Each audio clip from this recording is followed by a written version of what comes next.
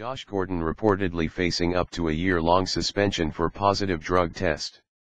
Star wide receiver Josh Gordon is facing up to a year-long ban from the NFL for violating the league's substance abuse policy, according to a report from ESPN's Outside the Lines. Cleveland Browns Josh Gordon faces year-long suspension for drug offense. Browns Josh Gordon faces year-long suspension for drug offense. Cleveland Browns star wide receiver reportedly failed another drug testimony.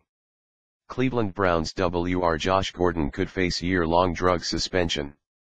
Browns receiver Josh Gordon saw his wish fulfilled Thursday night when the team drafted quarterback Johnny Manziel in the first round. But Gordon and Manziel may not get the chance to connect on the field in 2014. Cleveland Browns WR Josh Gordon facing possible suspension.